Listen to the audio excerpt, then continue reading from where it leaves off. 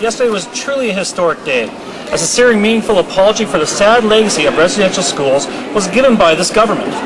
Mr. Speaker, although the apology was significant and necessary, this government is pleased to be putting our words into actions by following through with the compensation to former students of residential schools. And most importantly, getting the Truth and Reconciliation Commission up and running.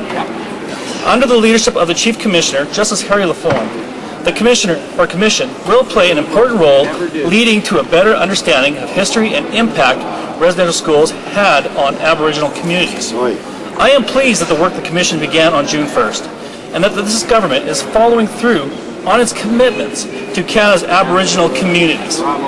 As a friend of many survivors of residential schools, yesterday's apology was a significant step in a new direction.